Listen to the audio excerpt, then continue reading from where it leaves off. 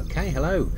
Today we're going to look at the Sony PS1 Indie Dev system, the Net Yaroze. This is a system that came out in 1997, 3 years after the PlayStation launch, and was used by many indie coders in their bedrooms to produce games for the PlayStation 1.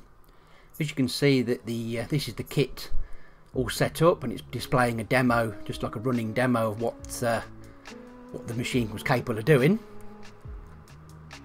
What I'm doing here is just changing the amount of balls on screen. Just a little bit of a demo just to whet your appetite, just to show you what the machine was actually capable of doing. So this is the actual PlayStation 1 Net Yaroze. It's as you can see there, it's got a memory card. We'll talk about that later. The physical form of it is not a lot different to the original PlayStation 1. It's got a comms port at the back, what I'm holding there. That's the PC that you would use as the development platform. And it's just running, that's just showing that the code's been delivered to the PlayStation, and was primarily a DOS-based program. What I'm doing here is starting off the directories. So PSX is the main directory. Just taking a look in that directory, and you'll see there that there is a sample folder or directory. So we'll enter that if I can actually type it properly.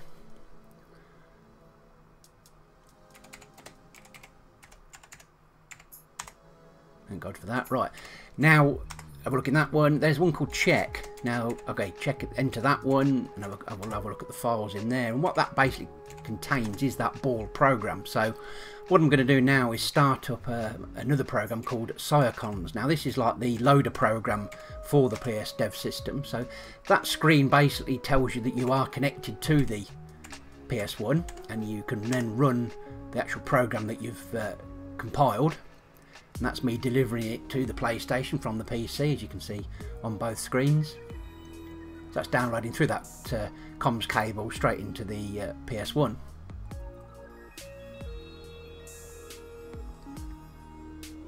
And again, it's a pretty simple program. It's just there to show you some of the structures of the programs and some of the programming language that was used to create these particular games. So this is just the ball program. All you can do is you're using this to show the pad response and obviously the graphical content on screen.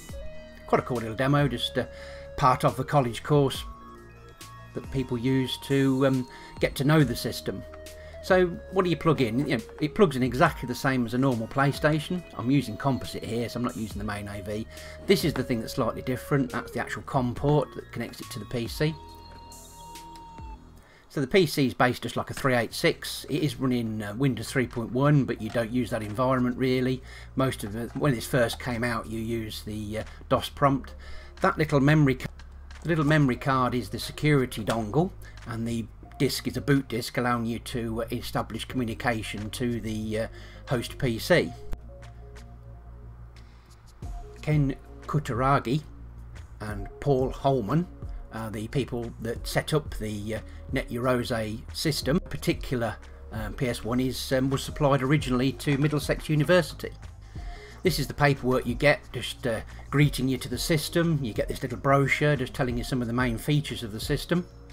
Quite a nice little brochure just telling you how to set it up, how it communicates, and what you need to get up and running, which is quite cool.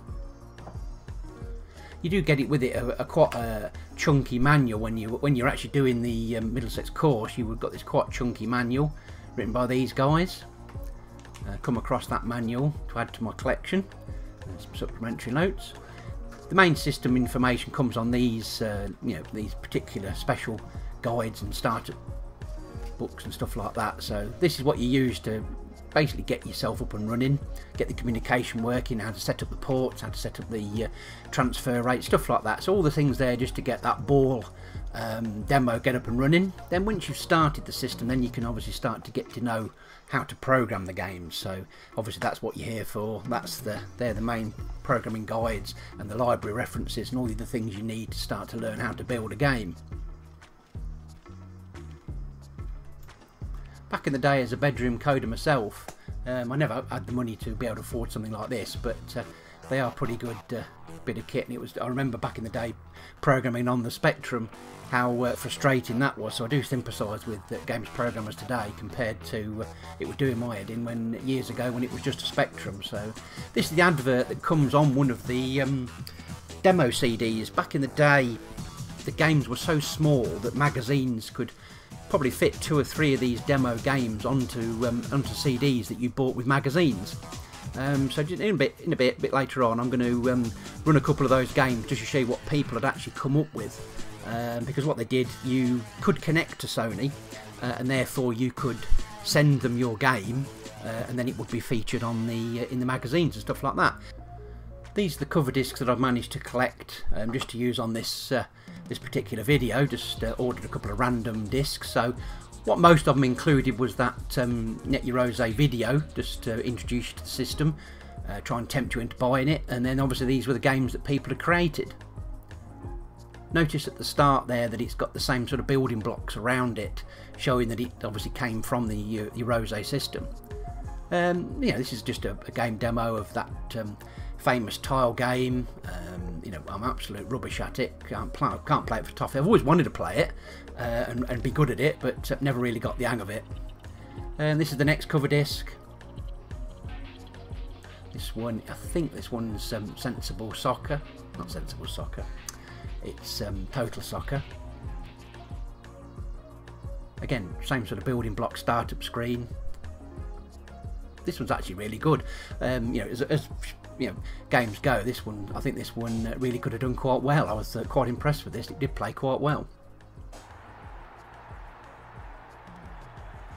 The system only couldn't use the CD drive, so even though I'm actually playing the demo discs on this machine, you couldn't make a Net Yaroze game and then burn it to a CD and then play it on the system. So unlike a lot of the other dev systems, you can actually play retail games and stuff like that on the Net Yaroze, but you can't play the dev system stuff. So you could only use the 2 meg of onboard storage that the PlayStation actually had.